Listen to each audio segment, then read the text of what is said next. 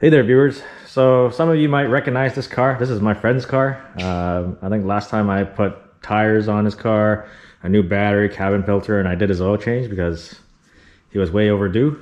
Let's take a look at the service reminder and see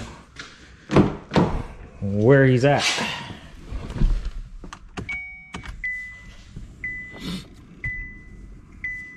And I think he's also got a headlight out. Yeah, he's got a headlight out.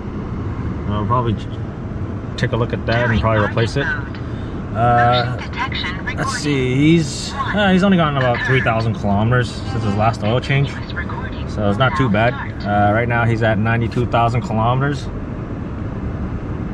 And yeah, so I'm gonna be changing his oil. I'm gonna change his transmission fluid, and I'm also gonna put a new headlight bulb in there. So yeah, to change the transmission fluid on this car, I'm gonna have to take this air intake to access the fill plug that's underneath this. All right, once you remove all that, the fill, you can actually fill it from here, or if you have a transfer pump or something, you can fill it through the level check. But it's just easier to get to this by just removing the intake. This is also your breather. Yeah, so let me take that out.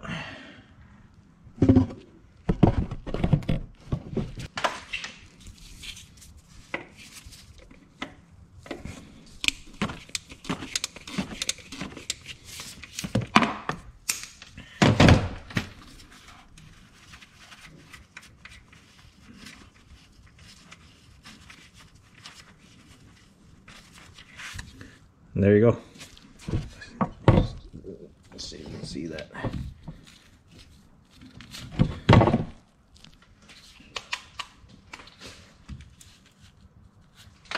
Yeah, so this is a plastic plug.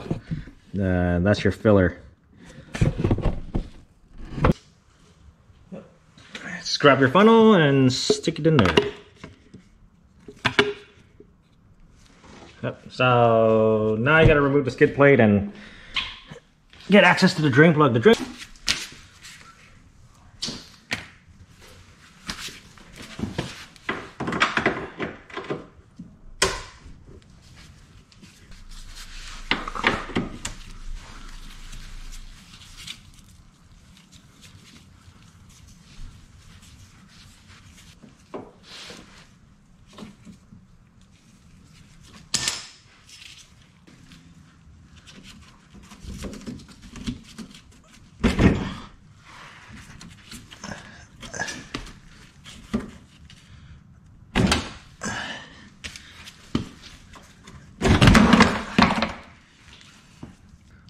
So on these skid plates, they have these little tabs that go into the holes, and the other side has a hook, so you can hook it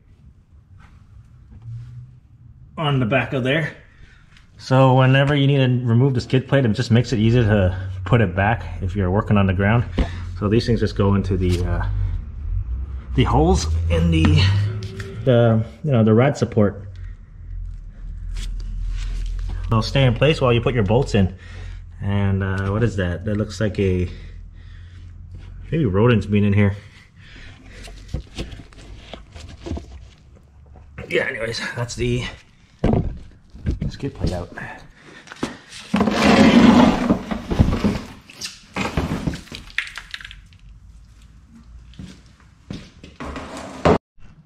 All right, so this is your drain plug. It's a 24 mil. And that is your level check. And to remove this, you just need a 3/8 drive. Sometimes you can turn it by hand. All right, just like that. Now it's got two little wings on it. So yeah, let's drain this thing.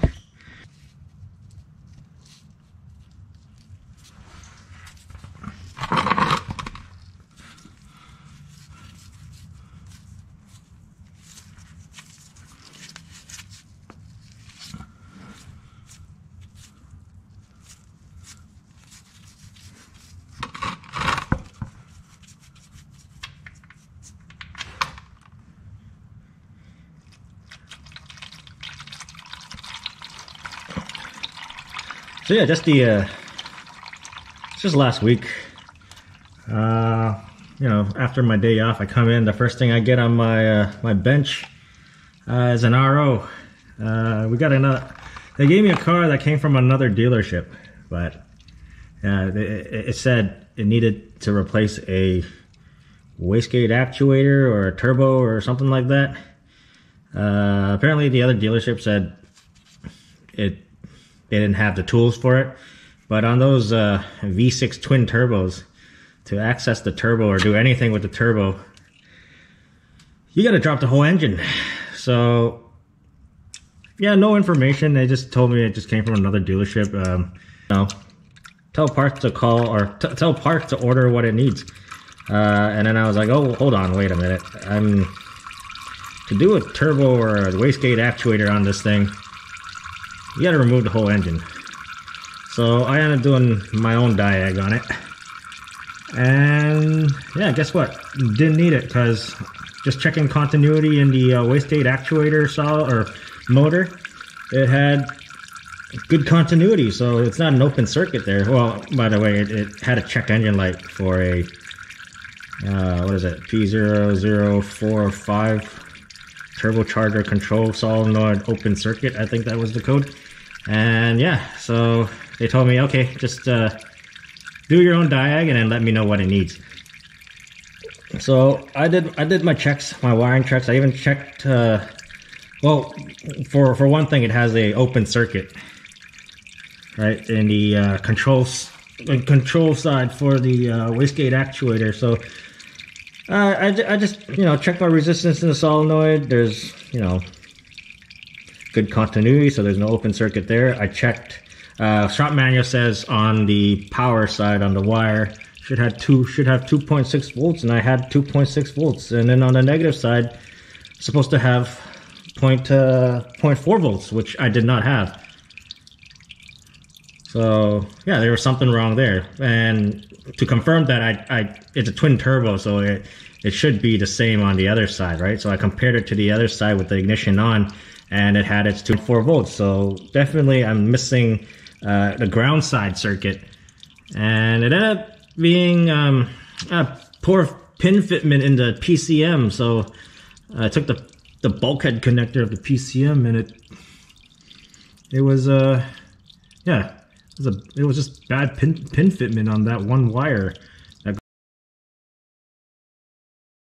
goes into the PCM. I put pressure on that little flap that goes into the pin for the PCM, and then put it all back together, and I got my 0.4 volts back at the connector for the wastegate actuator connector. So put it all back together, took it for a drive. Check engine never came back on.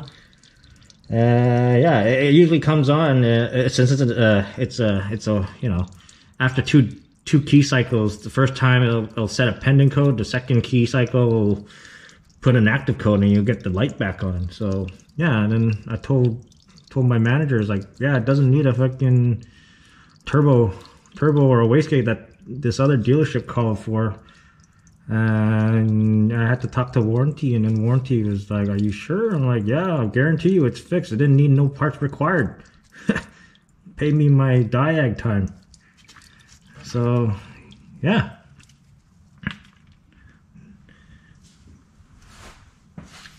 and that was it. I know that this is probably not as exciting as what I do at work, but yeah, yeah, it would have been a great video for that. But anyways,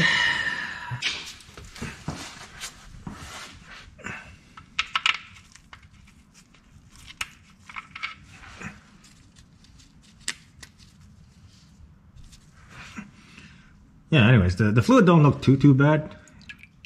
I can still see some color in it.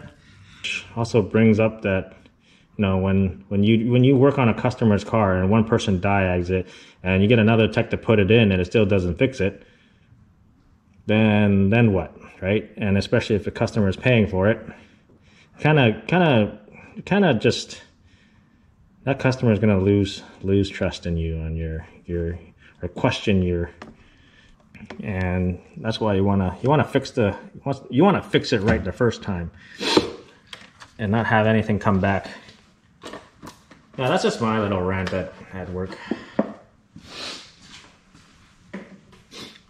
It would have been a wicked YouTube video if I could film at work too. So, anyways, I'm just ranting. Fill up this tranny. I think 4.5 liters should be able to fill this.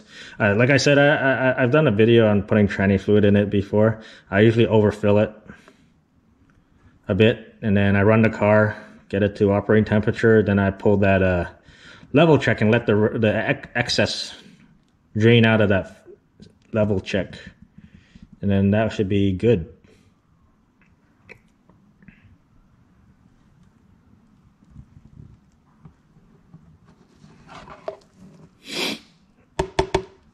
Yeah, you don't need to watch me fill up all the bottles. So, cut right to when I run the car. Alright, so I got this car running. You can tell it's cold. You can see like the steam coming off the radiator. Because it is raining outside. It's pouring. But I jacked up the rear end, just put it on the rear lower control arm so it's off the ground. That way I can get my level check once I pull up that plug.